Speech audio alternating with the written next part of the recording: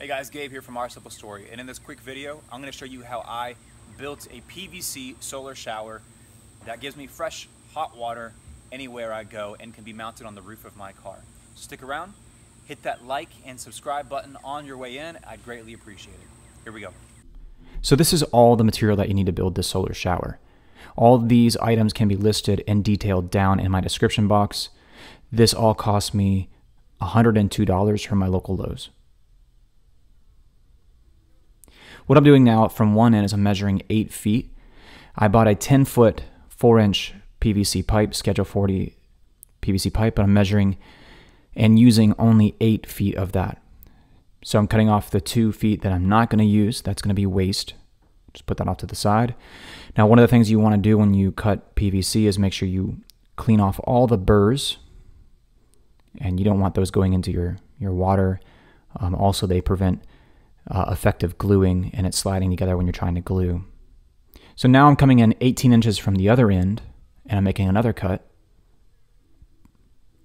And again, cleaning out any of the burrs. This is where my sweep clean out tee is going to go. So here's kind of a view of it all kind of dry fitted together. You can see I got my sweep and my check valve and another 16 to 18 inches, doesn't really matter how much. And then my cap.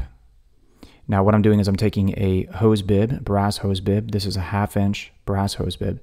And I'm drawing a line, tracing a line onto the cap where I'm going to make my cut. And then I'm taking my tubeless stem valve and I'm also going to make a circle and trace where I need to make my cut.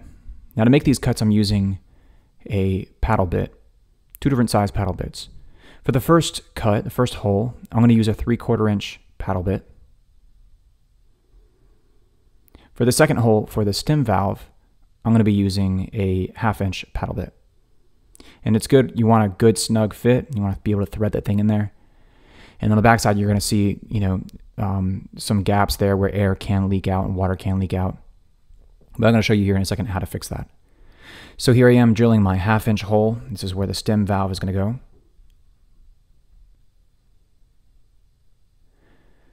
And what I'm using is JB Weld's water weld. It's kind of like Play-Doh that you kind of mash together here and mix up and knead as like, Play-Doh basically, or dough. And you're going to make kind of like a snake, and it's going to go around the gap here and around the brass threads. And within a matter of an hour or so, it's going to harden like concrete, and it's going to give you a good seal and keep that hose bib from going anywhere and prevent air and water from leaking out around the threads of this hose bib. Next, I'm going to take this silicone. This is clear, GE brand silicone, but you can use any bath or shower silicone. It's also going to serve as an adhesive and a sealant. So I'm going to put it around the base of my valve stem. And I'm going to pop that in place. It's always good to drill a little smaller hole than you think you need and then go up in size from there.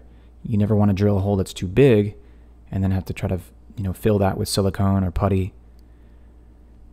So I kept drilling, with the paddle bit and resizing and making sure that my hole was just the right size. And then I take the silicone and put it around both sides and make sure I have a good seal on the inside and the outside.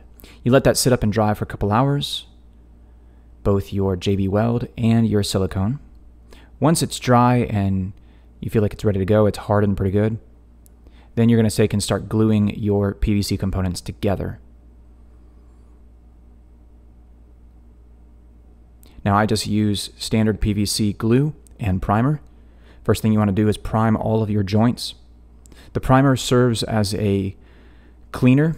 It rids the surface of any oils that might prevent good adhesion. But also the primer acts a little bit as like an abrasive element, and it etches the surface of the PVC just a bit so you get a good adhesion with your PVC glue. So it's good to cover every square inch of that where there's going to be some sort of overlap in PVC joints to get that primer on there and get a good coverage of it.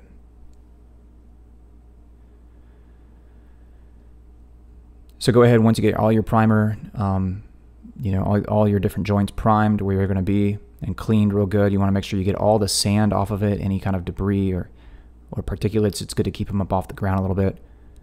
because those kinds of things are going to keep you from sliding these big pieces of pipe together. When you're gluing pipe this big together, it's important that you have good first run, because once that PVC glue dries, you're done, you're locked in, and it dries very quickly, unfortunately.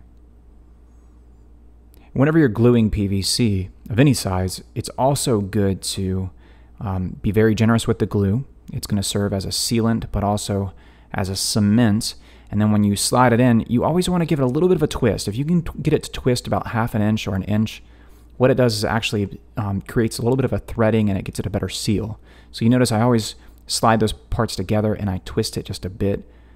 It's really good to try to do. So I'm always very generous with my glue, because when you're dealing with pressurized water and pressurized air, you want to make sure you have really good seal and coverage with your glue. Then you're going to take your check valve and kind of dry fit it down. And these are neat when you screw them clockwise. They push a rubber gasket outwards and give you a good airtight seal right there. Now this inlet is going to serve as our water intake valve. Basically, this is where we're going to fill up our solar shower from. So we're going to be able to remove and replace this cap at will and refill our shower using this clean out sweep right here. Now you can use a straight 90 T if you could find one. I just prefer the sweep, the 45 sweep. And what I did is I went from a 4-inch sweep on both ends to a 3-inch on the top. So my check valve where I fill is actually 3 inches in diameter. You know, the check valves are a little bit cheaper the smaller you go. So you might as well just get a little bit smaller check valve and get the 4x4x3 PVC sweep. So now this is the tricky part. I'm going to put this cap on here. This is with the kind of the business end of the shower, if you will. And like I said, I'm going to try to twist it a little bit. Then once all that sets and dries, and you know that your PVC pipe has, your PVC glue has cured, I give it about 30 minutes to an hour or so, depending on the temperature. Go ahead and paint it. And I just have some, you can use just regular Rust-Oleum paint, whatever black paint you want to use. The key with this is using flat black paint, because that's going to absorb the most heat and not reflect it out. Then I use 5 to 7 inch PVC hose clamps, and these were about $2.48 each at my local Lowe's. And I just use those and clamp them right down onto the existing roof rack on top of my Toyota Sienna. And we're about to take a family trip here in a little bit, and so this is going to come in handy with this van. And I'm going to fill this up. Now some people wonder, how much water can you fit in this thing? Well, I did the math. It's pi r squared times L is the formula for finding the area of the volume of a cylinder, and then you convert it cubic inches into gallons, and this 4-inch by 8 feet long tube, this shower, holds 5.22 gallons. And depending on your discharge rate and the amount of pressure and the hose discharge rate will determine how long your shower will last. But what you're going to do now is take a little air compressor, and I have a little, I think it's 120 PSI air compressor to run off of 12 volts. Now I'm just going to put a little bit of pressure, about 20 to 30 pounds of pressure in this thing. Now it's been sitting in the sun for about 2 to 3 hours. The surface of the pipe is significantly warm. It's probably upwards of 120 degrees, just the surface of the pipe. So the water inside, I'm guessing, is about 85 to 90 degrees. And that's just right for taking a shower. You don't want anything hotter than that. It's going to be uncomfortable, especially in the summer. This is a privacy tent that I bought off of Amazon, and you can find this privacy tent in the description below. But here we go. Our shower is operational. Thank you guys so much for watching. Please consider giving this video a thumbs up and subscribe for more videos like this.